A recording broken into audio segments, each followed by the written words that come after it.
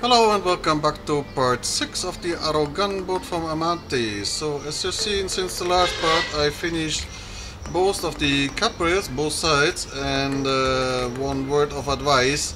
It is very important to wet or to let soak them, the strips in water as long as possible. The best thing what you can do is steam it or cook it. So use hot water, that makes it more soft, because from experience I would say that these radius are the maximum what the strips can do. After this it will possibly crack. Anyway, so in this part we will try to finish up the last parts of the hull. That means the bowsprit, the rudder and the hatches in the center. And let me see what else there are small parts to do. So we will start with the rudder, and how we do this we will see in the following video. Okay, so you saw already in the picture that we have to make our own hinges for the rudders, and not like in the other kits, they're already pre-bended and pressed and whatsoever and drilled. And okay, so we need for the materials a 2mm copper strip, and if you check your materials, this may look like a 2mm copper strip, but actually it's a 3mm copper strip. And the other copper strip, we don't have to talk about this because this is far away from 2mm. Anyway, so I checked further in the instruction and checked where I have to use other copper parts, and basically it's only on the cannons. So I don't need the whole part for the cannon, so I'll cut around 6 centimeters from this. So I think that will be enough to make 6 hinges. And I will slim them down to 2mm.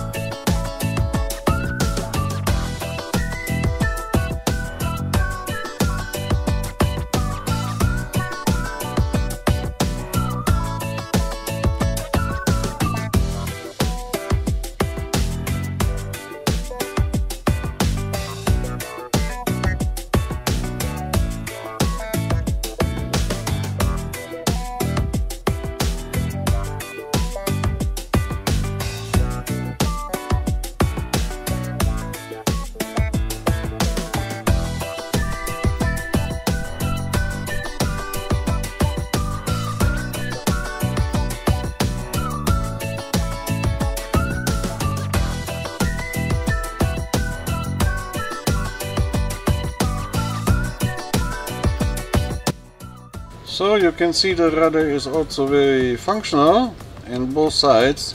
The only thing what I had to do is to cut a little opening on the gratings there on the back. That's because maybe the distance between the rudder and the keel is a little bit too much because of the bending of the hinges. Anyway, it is really no problem and it looks very natural. So the next thing is what you may will notice in the instruction. this part has to be fabricated, and if you open your kit, you will find this plastic part. That's the rudder horn, I think it called, and very easy to install. But I will not install it right now because, as you know, we have to handle this model, and this is really easy to knock off. So that will be one of the last parts I will install. So next thing what we will do is to finish the bowsprit, and how we do this I will show you in the next video.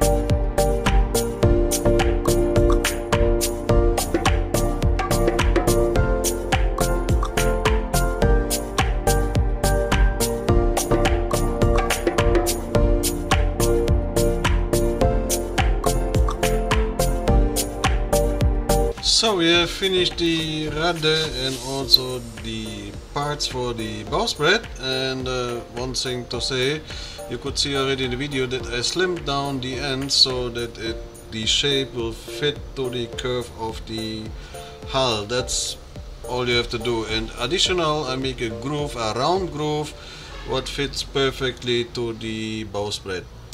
So the next thing is, or the next step in the instruction is, we have to make a whip.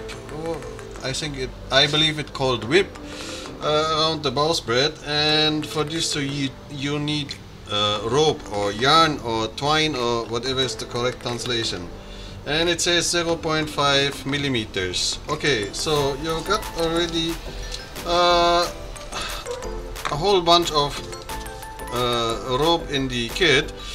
And the best thing is what you can do is to mark this each of this bag with the size, because it can be easily exchanged. So you have a 1.3 millimeter, 0.5, and 2 bags of 0.10 millimeters, and to have one roll of 0.5 millimeters. So there's this one and this one, the same size. easy to understand because this box have an item number in the parts list, and this not is only as 0.5 millimeter yarn. And this one we use to make the whip on the bowsprit. So I made around 5 loops around the bowsprit, and the last parts, not the last parts, but the next parts we have to add are these braces we made before, and very simple, nothing to taking care of, nothing special, just a little bit glue, and that's all. When this is dry, we make nails on the end. On the wider end we make 2 nails, on the slimmer end we make only 1 nail. That's what also the instruction says. And then there comes the last, and for me the most complicated part, and what this is you will see in a few seconds.